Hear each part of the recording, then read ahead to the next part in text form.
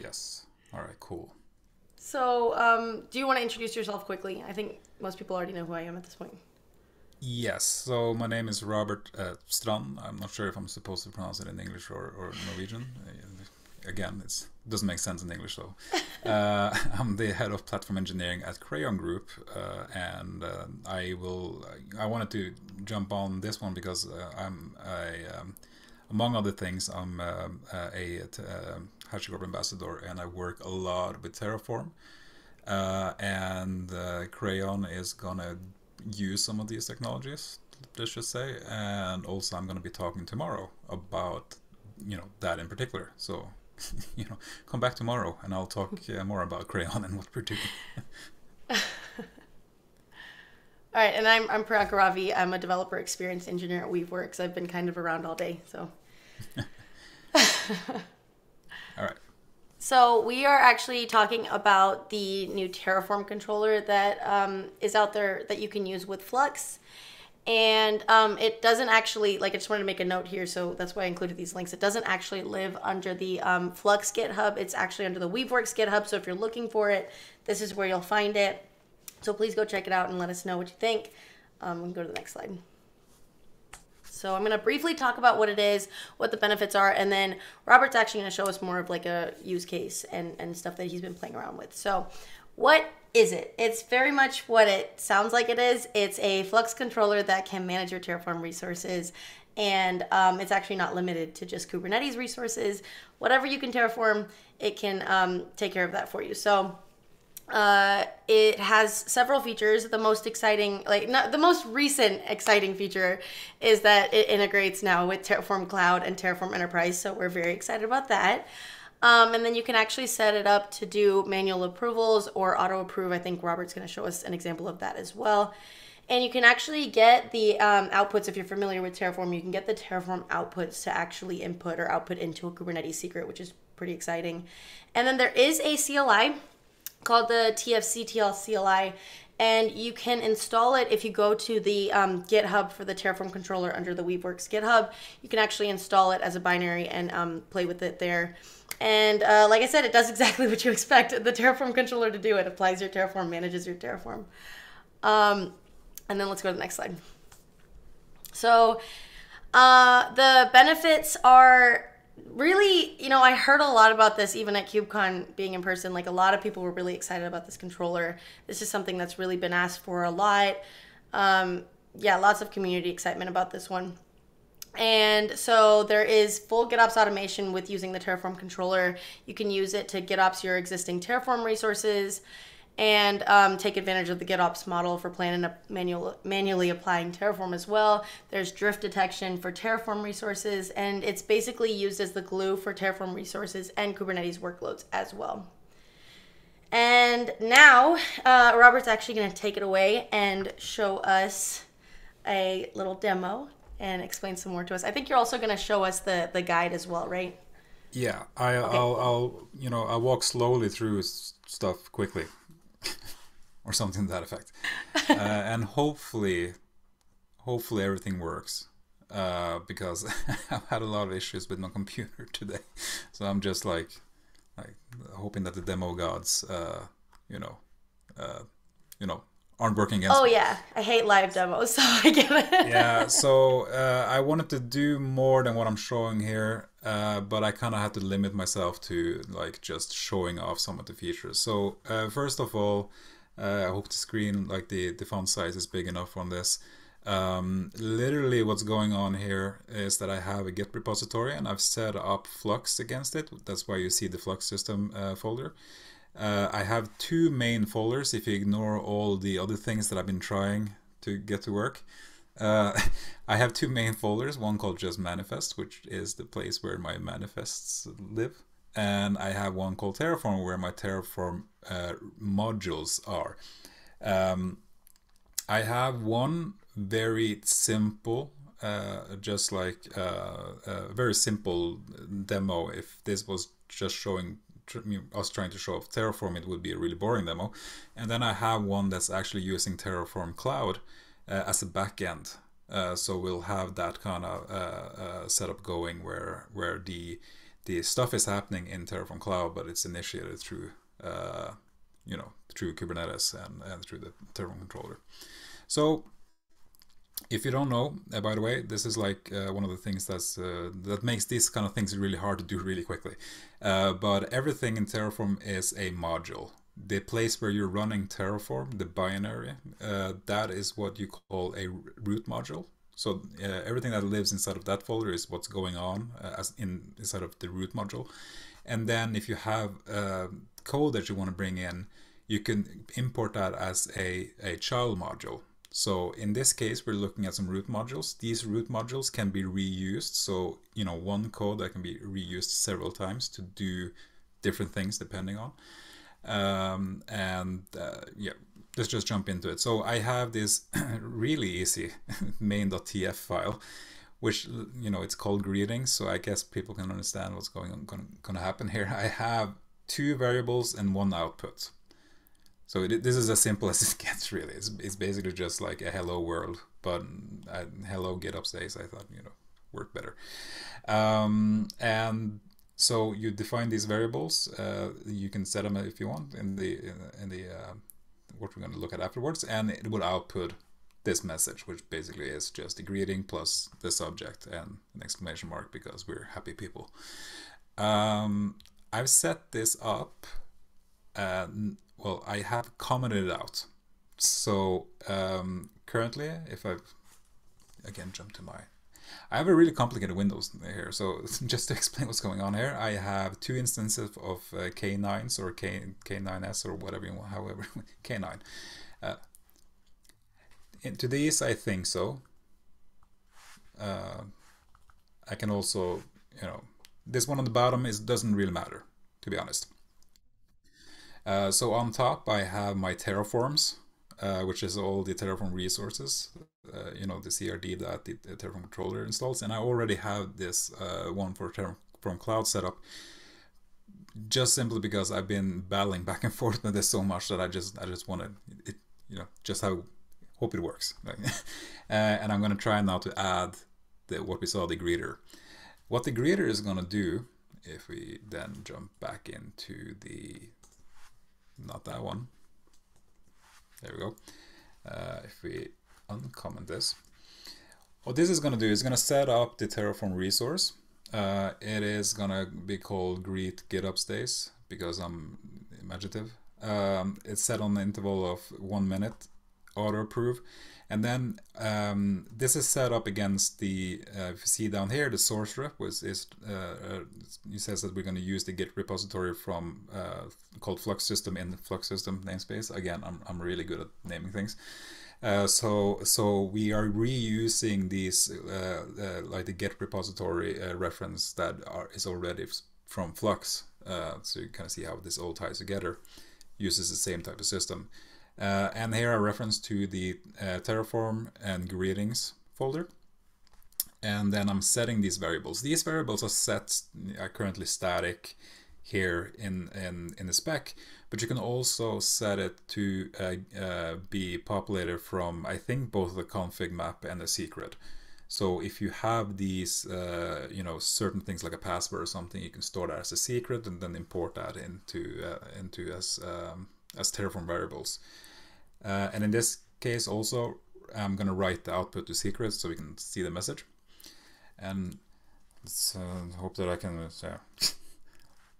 again, let's just hope this works, because for some reason, again, I'm just going to complain about my machine being weird.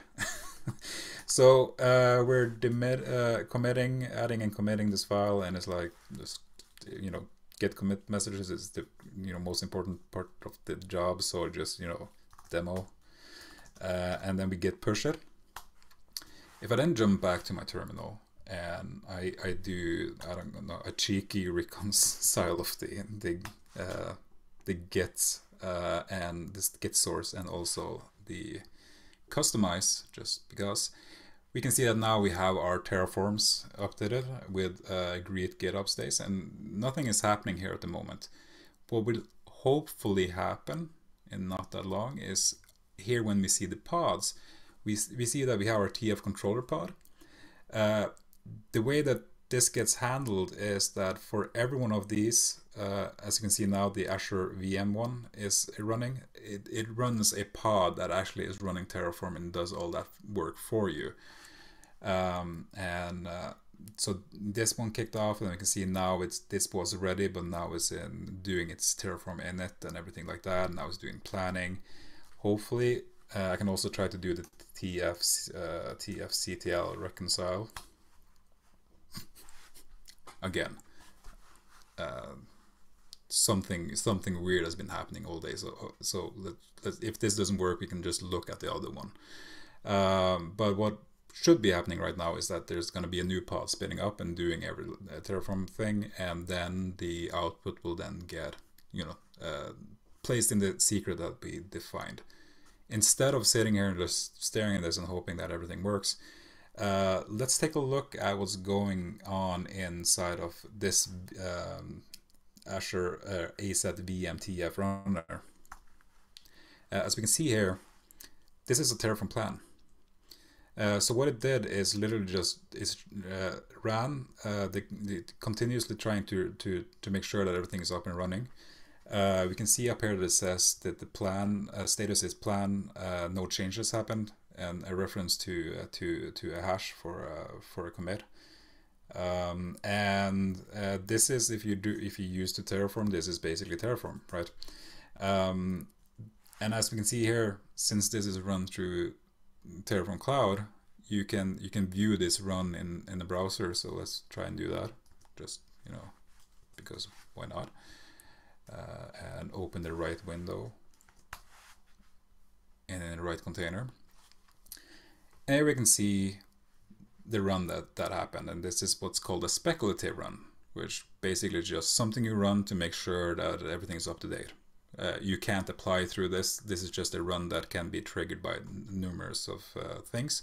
If this came up with a change, then the Terraform controller would automatically do a apply run, which then would trigger a second run. So while we're waiting for the other one to work for some reason, this kind of, I'm just pushing all the buttons. I'm gonna update the Terraform that the other one is using. So if you go in here, first of all, what's good about this is it's basically just Terraform at this point. If I ran Terraform here, it will do the same. Well, obviously I would need to put in some of the same input variables, but it will basically just run the same code in the same fashion as it does with the TF controller. So if I look into some details here, we can see that I'm setting up a cloud backend with my organization, with my workspace, and basically what it does in this case is creating a resource group, is creating a virtual network, is creating a subnet, and it's creating a VM through the Crayon virtual machine module, which has a lot of weird stuff in it, and it even sets the VM password. And as we can see, if we look in this one, we can see that we have, first of all, some configs, CLI configs for the Terraform Cloud, to have that get up and running. We're setting some variables directly in our manifest, and then we have some variables that comes from a secret where obviously the secret password lies. And if we now change something, let's add another tag and say hello again. It's one of those days. GitOps days. Cool. That's a great. Get add Terraform VM and its main, right? Yep. Git commit again, demo for the second time, and we'll push this up. And now we can see that the greets GitOps days actually run also. So, like previously mentioned, there's you can have this to be auto approved, which I'm currently doing right now, again just because things have taken a little bit of time with the setup that I have right now. But what you could do is if you ran this and you set it to you need to approve it. If I now I can zoom in on this one. So you can see if I did a tfctl plan show, oh sorry, let's plan, and I don't think this actually works if I don't have the plan. Yeah, there's no plan pending. So what could happen is it could do a Terraform plan, and then that change will then get written into a secret, Kubernetes secret, and then you could, through this process, get the secret down to your machine, and it's basically just using Terraform to show that plan. And in that sense, it will look exactly how you would expect it to do, and you can then do a tfctl plan approve, and then you would have that kind of process. But currently I'm just letting it rip, do whatever it wants. I'm probably not going to screw anything up. I screwed up enough today, so just let it do its thing. If we now look at the ACVMTF runner, all right, well, actually it hadn't gotten the change. Oh, that's the wrong one. Just wait for it. Wait for it.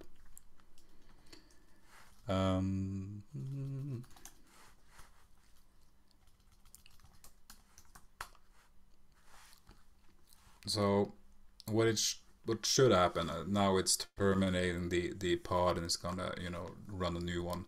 What should be happening now is there's a difference, and it's not a difference from like the ACVM Terraform resources perspective, but it's actually a change in Terraform. So what it does now is it's gonna run it again, see that there's a change, there's a new tag that's gonna be added, and then that will, since I have auto approve on, it will then run a Terraform cloud plan or a Terraform cloud run, which is gonna show the change and then auto approve in this case. So let's see if this let's see if it works. I don't have high hopes. I don't know why. I think I'm a bit pessimistic today.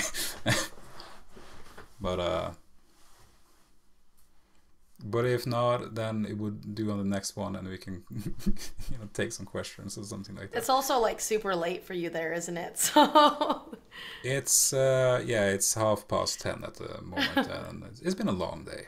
Yeah. Let's just say that. Oh, there you go. 3 changes, because since this is a tag that's set on my module, there's different resources inside the module that would happen.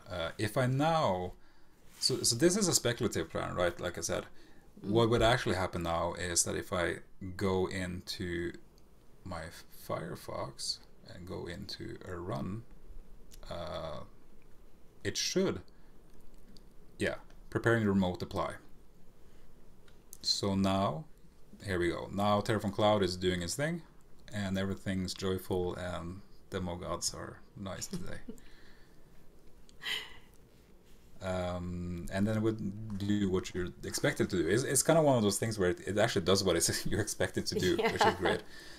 And like I said, like just a teaser, tomorrow I'm going to talk more about what the plans are from us, at least, how we're going to use this, which can be interesting. I don't want to say anything because then I'm going to spoil it tomorrow. Yeah, keep it a surprise, but definitely come back and watch it. Yeah, and plan is finished and apply queued and everything like that. So this is basically straightforward as is. This is exactly the same, like it even says triggered via CLI, because what is actually happening is that you have the controller doing Terraform on your code. Right. One thing that's perhaps is worth mentioning is that right now this is using Terraform Cloud, which means that the state is stored in Terraform Cloud. If you, again, since this is basically just using the Terraform, so we only have automation on the Terraform part, so everything Terraform is still relevant. So if you want to set your backup to be a blob in a storage account in Azure or in S3 or whatever you use to have that shared state, or even just using Terraform Cloud just for state management, if you want to do that. You can do all of that. But if you don't want to do that and you have your just wanted to run through Kubernetes, that's what we've been doing with this other one. And if I look at secrets, I have the output, but I also have, as you can see here, TF plans. Mm-hmm. So I have these state files then stored in Kubernetes as secrets. Do you want to do that? In some cases you might. I would prefer having it somewhere specific, because it doesn't cost a lot to have a S3 or a storage account. Just having this, Right. So that makes it more lenient when it comes to how you manage your Kubernetes cluster and stuff like that. Literally keeping it stateless. So yeah, sorry, what was that? Oh, sorry. Yeah, just when I talk, I heard someone on my ear saying something, and it's secret messages. Yes. So basically, it would work as you expect, except that when you do this locally on your machine, you have your state file on your machine, and you can't really work with anyone. This is the reason why you do automation through pipelines usually. But in this case, you can just skip pipelines entirely and just go straight for the actual GitOps experience. And have all the same, everything that you used to with Flux, but now also with Terraform. Yeah. Do we have any questions or anything like that? I don't see any yet, but we'll keep an eye out on the channel. If any come up in there, we'll answer them. But there's not any right now. Yeah. There's a little bit of a delay with YouTube, so we'll follow right there. Yeah. So. Yep. Great. Well, thank you so much for this, and we look forward to the talk tomorrow on the similar theme. Again, this very popular area of Terraform and Flux. Next, we will be able to have HashiCorp Vault and Flux. So great, interesting work that Pinky was doing a couple months ago with Rosemary. So Robert, thank you so much, and we will now switch gears to Rosemary.